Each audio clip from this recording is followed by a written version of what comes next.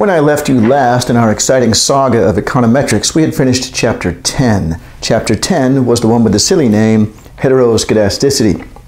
The next thing I want to talk about is actually in Chapter 12. You may be thinking, why are you skipping Chapter 11? Well, there's no homework in it, all right? So there's no new topics, but oh my God, it's a brilliant chapter. So I do want to say a few words about it here to start with. And the title of Chapter 11 is Running Your Own Regression Project, okay?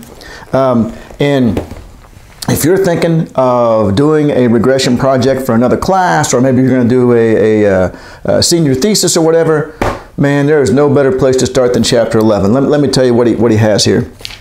I'll just kind of read through it rather than, there's not going to be anything technical here. First is choosing your topic. So he's got a page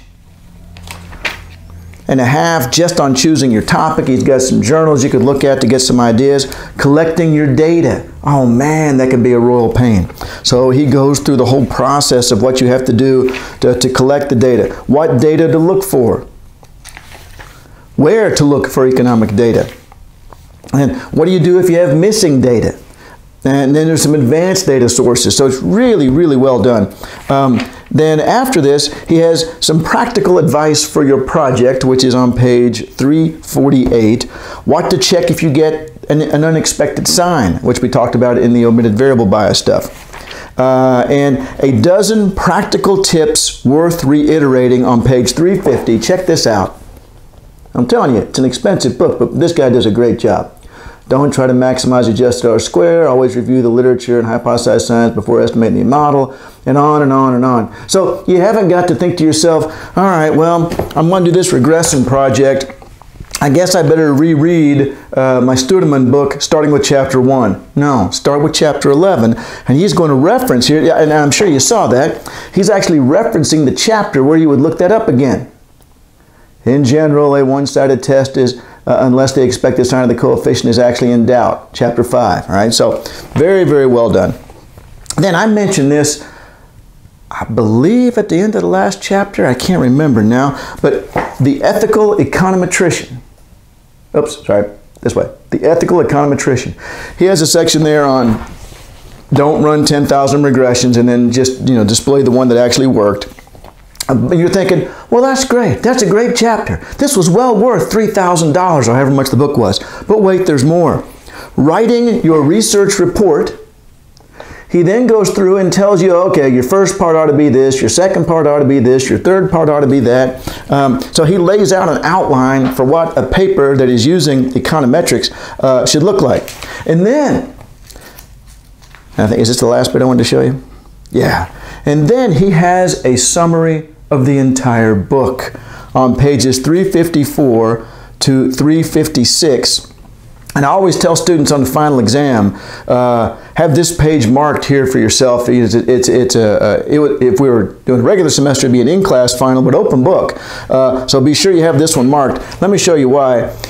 He starts off over here with various items on, what's the symbol for, what's the coefficient of determination, what's the adjusted for degrees of freedom mean. So kind of definitional stuff on these couple of pages right here.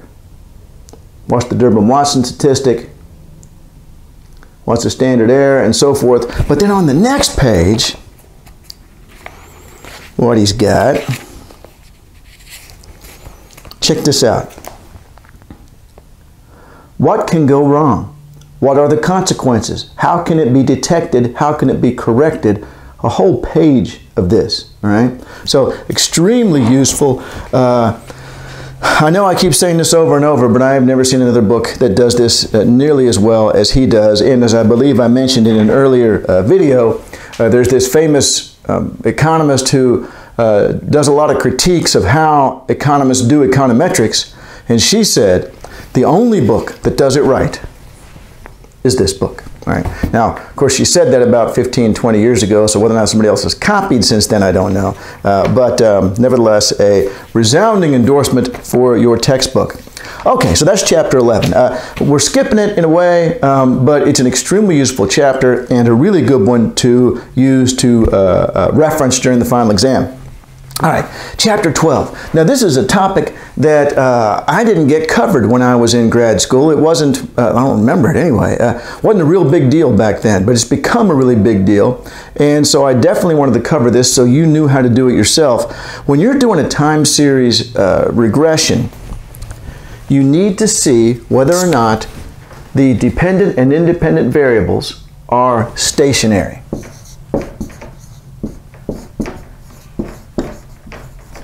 Because if they are not stationary, then you cannot trust the statistical inferences that you are making about the data. Now, what does this mean? Well, let's see. Time series. What you want is you want to have, whether it be a dependent variable or any one of the independent variables, either way, and again, this is a time series issue, all right? As I mentioned in earlier videos, I'm really a time series guy, so I don't really do any cross-sectional stuff, so this is something that I think is particularly important because you should do this every time you do a time series analysis. You should check each variable for stationarity. All right, here's what it means. It means that they must have a constant mean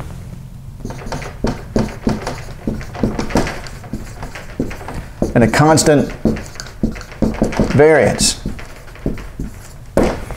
That it shouldn't matter when you select this, like let's say you're looking at US GDP since 1946, all right, to today, and you're looking at 10-year chunks. Those are your samples here. The mean should be just about the same regardless of what years you pick out. Otherwise, if the mean is changing over time, then again, your statistical tables are based on the idea that the mean stays constant. For example, let me go back to my huge oil barrel full of red and blue marbles. All right, so you've got this huge oil barrel full of red and blue marbles. That's the population, and you are sampling that population by taking a measuring cup and dipping it in and then going over and counting out the red and blue to try to figure out, I wonder what the ratio of red to blue is in the barrel. Well, I don't have time to count the whole barrel. I'm going to take a sample. And if you remember from an earlier video, of course, the bigger sample you get, the more likely it is to be accurate. But, you know, let's say that your technological resources are such that you can only get as much as you can get into a measuring cup. It shouldn't matter whether you dip that cup in today or last week or the month before, if the average, if the ratio of red to blue has stayed the same over that entire period, right? That's what we're after here. We're after, it shouldn't matter when you dip it in. If the statistical tables are built based on the assumption that we are not continuously changing the ratio of red to blue. What if somebody is every once in a while sneaking in at night and pouring some extra blue ones in? Well, now it matters when you sample it, all right? Now it matters, and so it doesn't have a constant mean. And so that's the problem we're talking about here. And why is it a problem? All right, I gave you the example of GDP a minute ago, and that's a particular sore point for this because I guess in the book, do I have that example here? I like his example in the book where he says, hey, check this out. This y and x are highly correlated. They got a real good adjusted R-square. And the y turns out to be, and I may have this backwards, but I believe this is right. The y turns out to be tuition at his university, and the x turns out to be the price of gas in Portland, Oregon. So there's really no logical reason to believe those would be correlated, but the sample he selected intentionally was the 1970s and up to about the mid-80s when we had really high inflation. When we had really high inflation, what's tuition at his university doing? What are gas prices doing? So they're both doing this.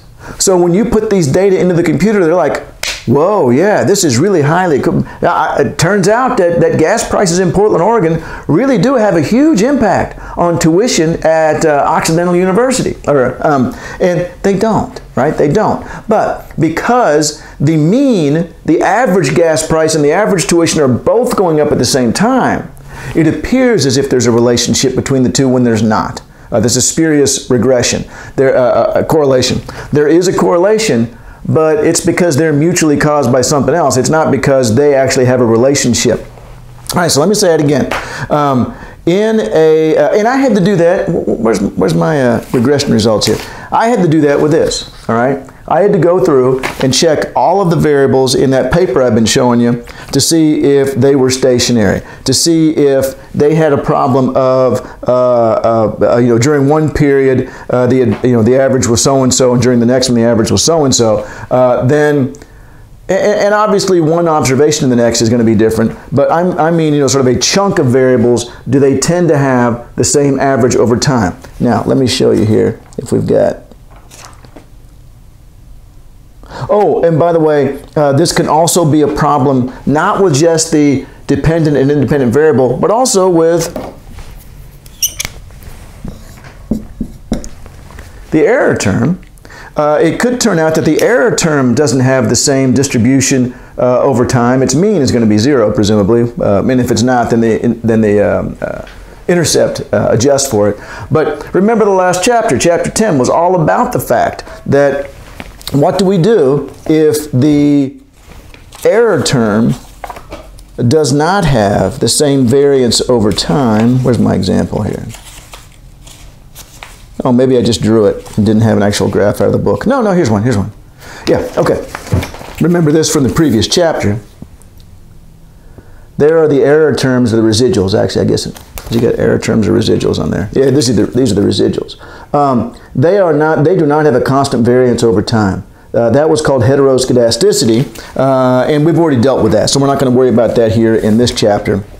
We're just going to talk about the dependent and independent variable not having a constant mean and a constant variance. All right, so and I've told you why that's a problem, because the regression analysis will assume there's a relationship when there's not, because basically, for example, in the 70s, all prices are going up, all right? So, it means that all of the averages are going up over time, and so therefore what you think is a statistical relationship because this is perhaps a causal factor in this is really just because they're both going up because the OPEC did a oil embargo.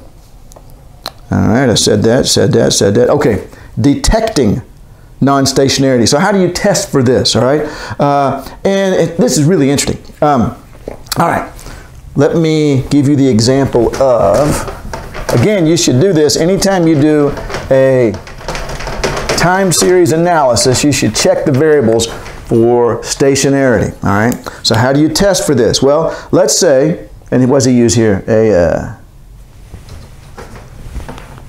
relationship here. Let's say we're testing y sub t for stationarity.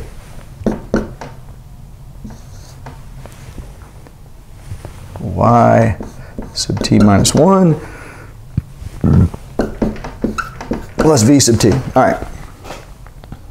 Yeah, and I can't remember what Greek letter that is. But anyway, that's a fancy Greek letter he uses in the book. What we are hoping, this is a random error term. This is your observation from, say, February, and this is your observation from January, or this is your observation from 1979. This is your observation from 1978, or second quarter and first quarter, whatever. Right? You're hoping that those variables are not correlated with each other. You're hoping that there's not an underlying trend that could thereby cause the mean to rise or fall over time. So what you're hoping is that the absolute value of that is, I'm sorry, less than 1, because we're testing for a unit root here in a minute. Less than 1, right?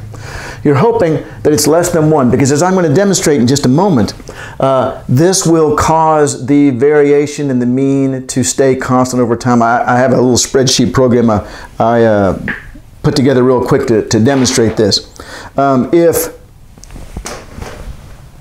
that is greater than 1, okay, I should write this over here, then it's stationary.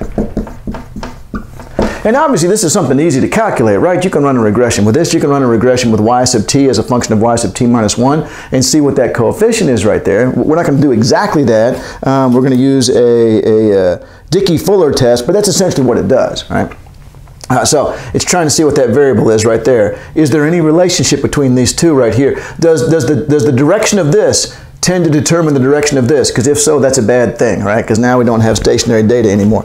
This is non-stationary. And also it would be even if it were equal to 1. In these two cases down here, what you would tend to see if you plotted out this variable over time,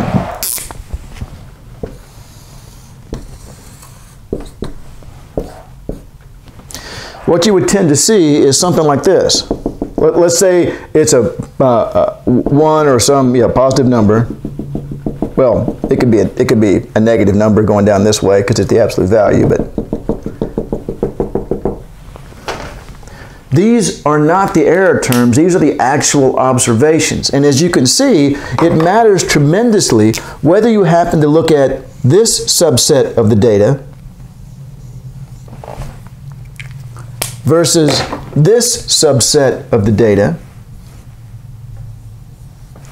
what the mean of those observations is going to be. The mean is increasing over time, or we could have done it the other way, where the mean is decreasing over time. And this is going to happen, that sort of thing is going to happen whenever this, the absolute value of that is equal to 1 or greater than 1. And again, I'm going to show you that here in just a second on the spreadsheet. Whereas this one up here, let's use horned frog purple for that one, time y. Then here's our average y. The observations look like that. And as a consequence, you can see that, yeah, as a consequence, it doesn't matter whether you pull from this part or pull from this part. It's still the same mean. It's also the same variance, but I'm not going to emphasize that so much here. Because the mean, you get an easier intuitive feel for what we're talking about here with the mean. The variance changing would be they'd be further apart from each other or closer together.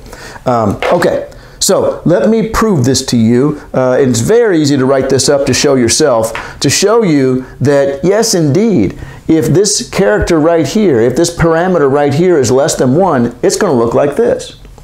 But if this parameter is greater than 1, again, absolute value, or equal to 1, then it's going to look like this. All right, so check this out. Let's see here. I got to wake the computer back up.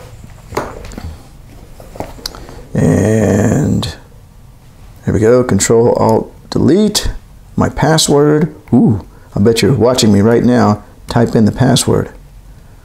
But by the time this, oh no, you can't see my hands, all right. Okay, so what I did was, let me leave it this size for now. Maybe, let me change the size of this chart here.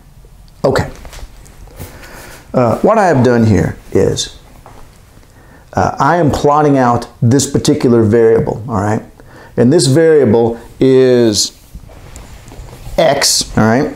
Oh, rho, that's a rho, all right? I've got it written down right here, rho. X, and what I've done is I made up the first x. I said the first x is going to be 0, all right? And then from then on, I added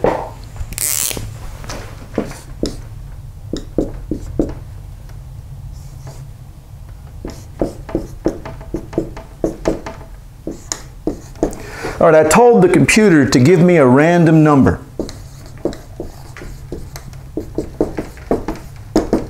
From plus 10 to minus 10. Just give me a random number from plus 10 to minus 10 for this right here. So that's what it's doing. And make the new x equal to the last x times rho, which I'm going to vary from being less than 1 to equal to 1 to greater than 1, times rho plus the random term, all right? And well, let me show you what it looks like if I put in a 0. What I did was, I've got, I don't know if you can see this part, I've got rho way up there at the top equal to 0.2, and then my random number, that where it says random, that's the v, and the x is the current observation of x. And like I said, notice on the first one there, I said let's just start with 0. And so in the second period it was 0 plus 9, because it doesn't matter what rho is going to be. If rho is equal to, I'm sorry, if if the second x is equal to the first x times rho plus the random number, but the first x is 0, it doesn't matter what the rho is. So the the second observation is always going to be equal to whatever the random number the computer came up with was. So let's try rho as equal to 0. Here's the plot over here. And where's the mean? That's easy. The very first dot is right at 0. All right, so you can see where 0 is right there. So let's put in rho as 0 to where they're totally unrelated. And I'll show you what that looks like. And it's going to look almost exactly like what I just showed you. Right? So here's rho as 0. And as you can see, the value of x is just bouncing all over the place. It looks just a whole lot like this. So it doesn't really matter where we select, which time period we select for this variable here, it's going to have the same mean, all right? And it also looks like it has the same variance, doesn't it?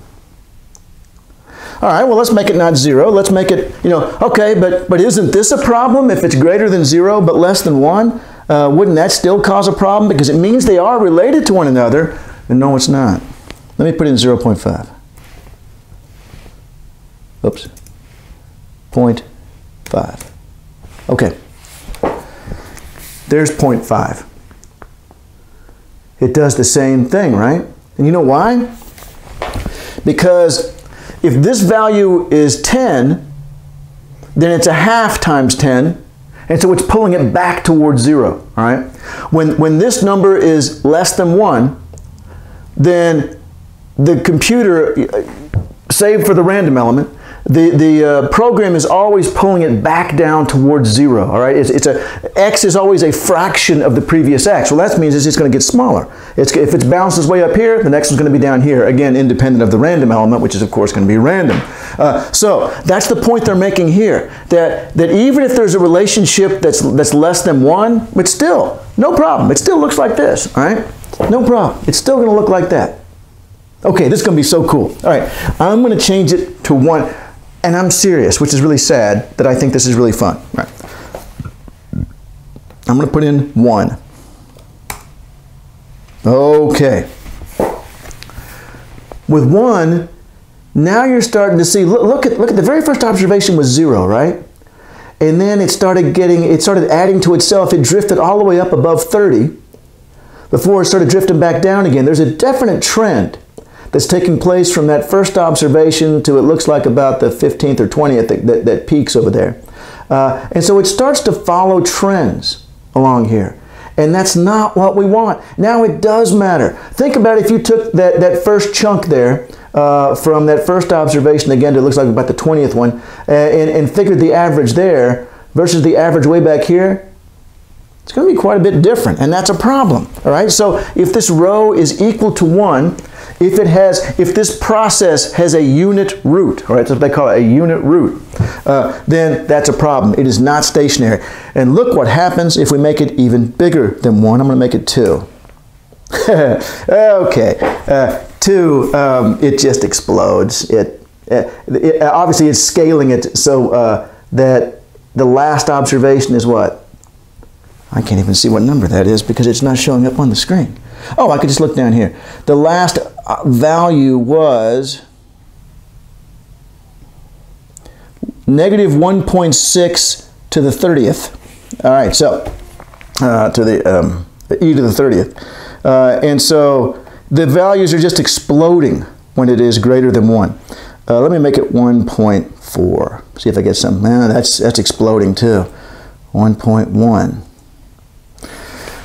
I mean, look what happens when it's greater than 1. I mean, it's just taking off in the same direction because, obviously, if this is 5, then this is even greater than 5, so this is greater than 5, so this is even greater than 5, and on, so it just explodes, right? So that means that the data are not stationary, that it doesn't have the same mean in any significant chunk of time you select over the sample period. And that's a problem, all right? So let's see, that's how, so we're going to try to detect, the Dickey-Fuller test tries to see if the process has basically one of these down here, but they say we're looking for a unit root. We're trying to see, does it have this problem to where the values tend to follow each other and then explode? Well, it doesn't have to explode, but just get bigger and bigger. All right, so you're going to do this Dickey-Fuller test, and you're going to hope that you find out that rho is significantly less than 1. All right, that's what it's trying to do, is to see if it's significantly less than the absolute value of 1. I guess I'll show you this. Yeah. We start with this again. That's why I like this, that it's nice, and the test itself is so similar to this intuitive way to understand it that it's not that hard to follow. Again, you should do this with any time series. I had to do it with the paper I told you about. And I discovered that the investment variable was not stationary, which is not unusual for a macro variable, even though I had it deflated, because the economy grew over time. You can put a trend variable in, but I hate doing that. I feel like it's boosting the adjusted R-squared for no good reason, but that's my own personal philosophy. So I differenced it, which made it a lot harder to get high adjusted R-squares. Now, let's see. So we've got this relationship right here, what the Dickey-Fuller test is going to do. And I don't believe I'll bother to show you all that.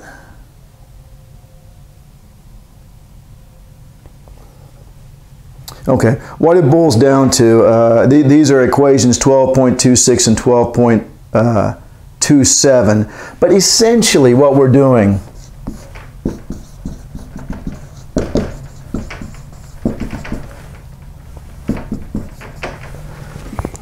we're checking to see if it's equal to 1, all right? We're checking to see if it has a unit root, which means it's non-stationary. So our null hypothesis is the bad thing. Our null hypothesis is that it has a unit root, and our data series is non-stationary, which means we'll have to fix it. And so we want, this goes back to, remember in what were we testing? I can't remember now, in the previous chapter, where we usually set up as the null hypothesis the thing we hope that isn't true. And we're back to that. There was one we did earlier where actually the null hypothesis is what we hoped was true, so we sort of stacked things in our favor. But now we're stacking them against ourselves again. We are starting with the null hypothesis that it has a unit root and that it is not stationary. So we therefore hope to reject the null hypothesis. Now, you can test this 3 different ways. You can test it like this, and this is not, I'm fudging a little bit here, but it's the right idea, because they do a little bit of a transformation of the data. You can test it like this.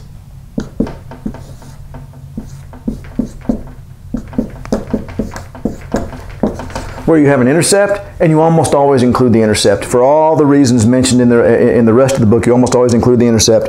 Or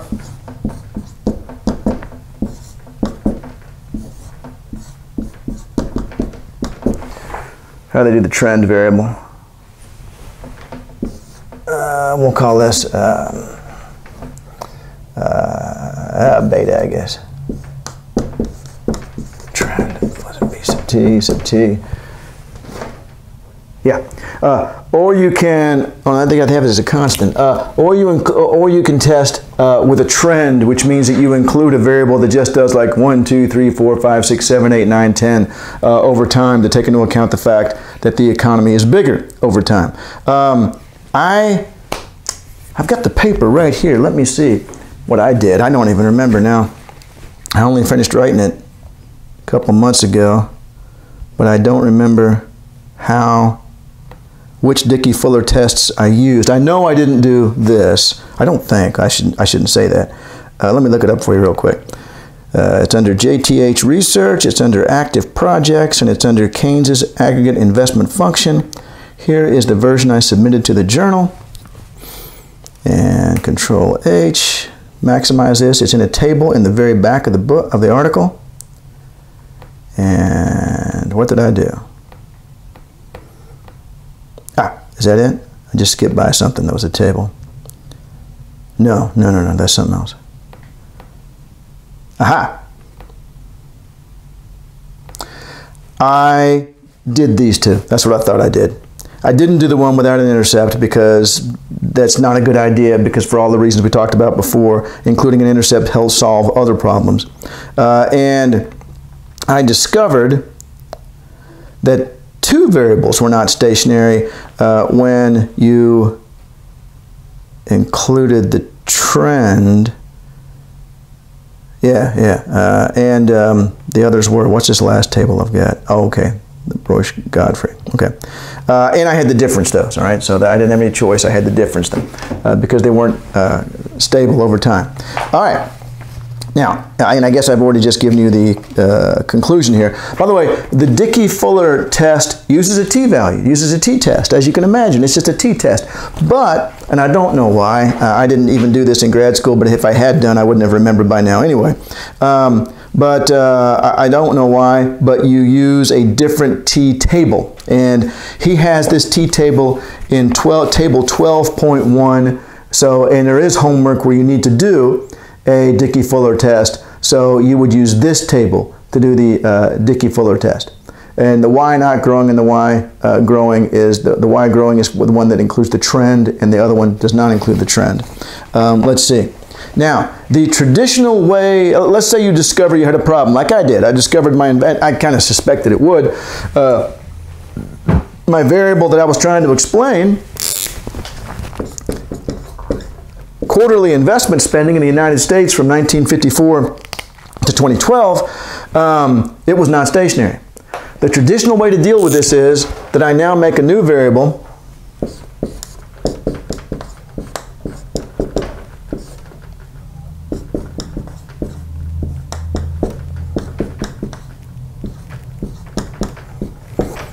which is a difference variable. The new variable that I'm testing now is t minus 1. This is almost always stationary. The changes are almost always stationary, even when the levels are not. So the problem is, of course, that as he says in the book, first differencing throws away information.